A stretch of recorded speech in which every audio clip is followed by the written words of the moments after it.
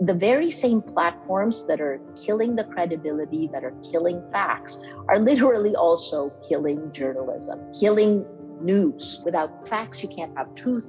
Without truth, you can't have trust. Without trust, we have no shared reality. There's no democracy, and it becomes impossible to deal with our world's existential problems. That's climate, coronavirus, this battle for truth. How do you communicate facts to people who are cynical, who don't trust anyone, who believe in conspiracy theories? That really, I think, means thinking anew about the old ideals of journalism. It still is about getting facts across to people and creating an environment where facts matter and democracy can exist.